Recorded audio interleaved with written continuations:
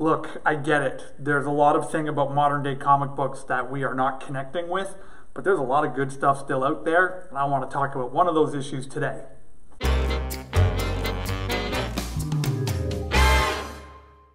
there everybody, it's RevKev here. I hope you're having an amazing day today.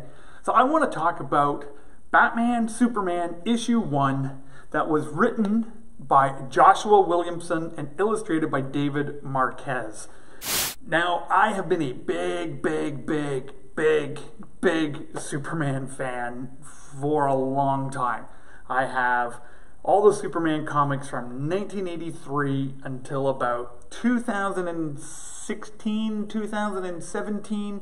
At some point, about midway through the New 52 run, I just was tired of collecting comic books and kind of drifted away from it for a while. And then got back into collecting Superman again when it kind of relaunched under Brian Michael Bendis, when he took over writing it. Started buying Superman and Action Comics again, and I'm looking at now filling in that 2-3 year gap of comic books. I didn't read Rebirth, and I'm kind of disappointed that I haven't read it yet, because it seems like that's what everyone is holding the new Superman stories to. Everyone's comparing it to Rebirth. Everyone loved Rebirth. Everyone loved what they were doing with Superman and Lois Lane and young John Kent. And Bendis seemed to have come in and just completely scrapped it. So a lot of people complaining. And I get it. I get it. As a die-hard Superman fan. Die-hard Superman fan, okay? I don't show that to too many people, so consider yourself special. Well, of course RevKev would be a Superman fan. Heavenly Father sends his one and only son to Earth, save mankind. Sound familiar? Die-hard Superman fan. I lived through the mullet years, okay? I lived through the blue and the red electric dynamo Superman, okay? I've lived through some horrible seasons of Superman. Stupid mullet Superman. Red, blue, lightning, energy, suit Superman. So though it might be a little disappointing on where Superman is going as a character for some people, I'm enjoying it, because I'm comparing it to those days in the 90s and the early 2000s when it was really hurting bad.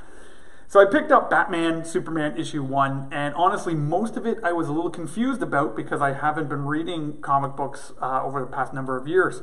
First off, with the character of the Batman Who Laughs. And just as a quick note, spoiler, there will be spoilers on the story of my review here. But The Batman Who Laughed came out quite recently as what would happen when Bruce Wayne falls. What happens if Bruce Wayne becomes the villain? And I'm definitely going back to pick up some of those graphic novels and reading that, because holy smokes, is this really interesting. You see, as a Superman fan, it's always been kind of the main crux, the main driving force of the story between Batman and Superman is, what would Batman do if Superman went bad? That always seemed to be everyone's great fear. What would you do if Superman turned bad? Now run along, so I can break out of here. I've got lots of planning to do to top this. That's enough.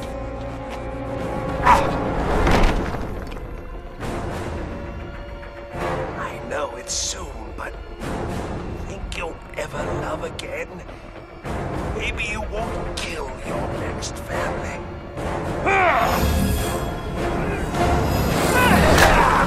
But the Batman Who Laughs is just completely different and just shows a whole different side of what happens when Bruce Wayne, completely falls off the rails. And so great and interesting character there.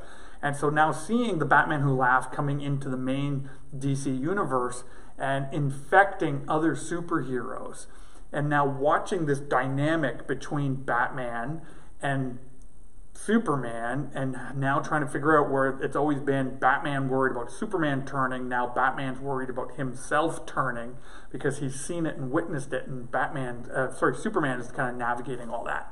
So the story just in the first issue, even though I didn't have a lot to go on in the background, not knowing the background, hooked. loved it. I just thought, I thought Williamson's writing was excellent. The contrast between the character of Superman and Batman, I've always loved that, and so I thought he did a great job of bringing those two relationships together really well. And the artwork, always of Marquez, his artwork is absolutely beautiful. I think he just captures both characters so incredibly well. And again, spoiler, when it kind of finished that, you know, a number of superheroes have been infected by this virus that turned Bruce Wayne into the Batman Who Laughs, and not knowing who it is, and when the first one shows up and it being Billy Baxton, leading into the Shazam Who Laughs, like Superman. Now, Batman and Superman and Shazam are the only DC comics, actually the only comic books I'm collecting right now, and I heard Shazam is ending. Oh, I was loving the Shazam run. Another video for another time. But finishing it off, and now leading into issue 2, where, you know, Superman's weakness to magic and just how incredibly powerful Shazam is. I think this is going to be amazing, and I'm really looking forward to seeing where this series is going. For me, I am giving this issue a big 4.5 stars. Doesn't get much better for a comic book for me. Yeah, I don't know what would have pushed it over to a 5. Maybe if it was a little bit bigger and there was a little bit more meat to the story, I would have given it a 5. But great comic book. And as always, I'd love to hear your thoughts on it. Put it in the comment below. Thank you for liking and sharing the videos. Thank you for subscribing. We've hit over 325 subscribers on the channel. I'm so thrilled about that. And I look forward to geeking out with you a little bit more in the future through these videos. Take care, God bless, and we will talk to you soon.